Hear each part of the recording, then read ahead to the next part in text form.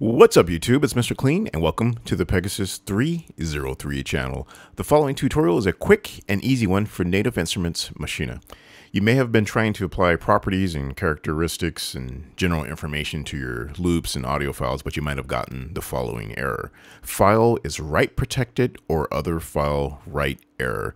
Now if you get this error, the file works, it plays, it doesn't appear to be corrupted. However, you're unable to enter the properties, the characteristics and everything, and it won't attach to the artwork. And unfortunately, if it's included in a batch of files that you're trying to add information to, some files may take on the information, others may not, because this one sort of throws the whole thing off. And if you'll look, it won't attach to the artwork and it does not have the information that you entered.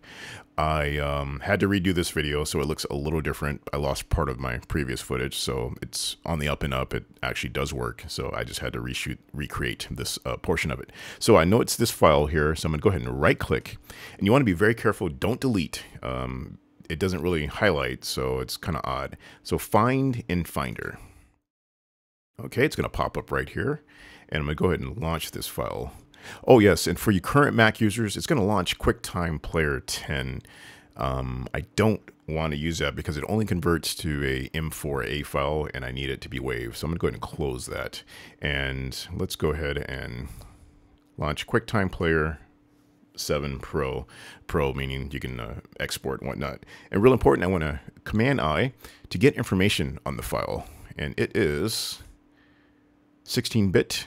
44.1, okay, really important to remember because we want it to match. And if you use it in a previous track, where things might happen, so you just want to make sure that everything's on up and up and that it matches. So I'm going to go ahead and File, going to Export, and Sound to Wave, and we're going to go 44.1 16-bit stereo. Keep in mind, it is a interleaved stereo file, so make sure you don't choose mono, otherwise things might not work. So it's going to convert it to a WAV file. So basically, it's wave to wave, and it's going to be maintained 44.1 and 16-bit stereo. And I'm going to go ahead and save that to my desktop.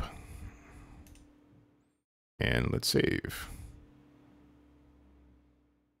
Okay, I'm going to go ahead and ditch QuickTime 7 there, and let's see if I can dig up my desktop here. Okay, and here it is. And make sure that it shows the .wav extension. If it doesn't, select the file, Command-I, get information, and make sure hide extension is not checked. So you want to see that .wav extension, and simply drag it into that same folder. It's going to prompt you to replace it. Go ahead and replace it. I should have mentioned you probably should have quit Maschine first, so go ahead and quit that and then launch it again. And then when you fix your permissions, or actually when you try to add the parameters, it should work. And if you don't have QuickTime 7 Pro, you can simply take that same file, drag it over to iTunes, and it's going to start playing. Just go ahead and stop that. All right, go ahead and select that file and go to File, Convert. Oh, AAC version. Okay, if that happens, go to iTunes, Preferences, and under when a CD is inserted, Import Settings, go ahead and click that. Choose Wave Encoder and Custom. And let's make sure it's 44.1 16-bit stereo. Okay, let's do that and click OK and OK. So now when you select that file again and you click Convert, let's select the file again.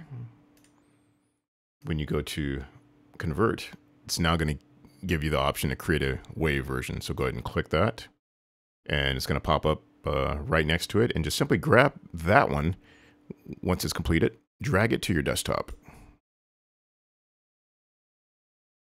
And I'm going to go ahead and quit iTunes. Okay, let's bring up a desktop folder. All right, so I have two of them now. And just simply take that one and same deal, just drag and drop and replace it.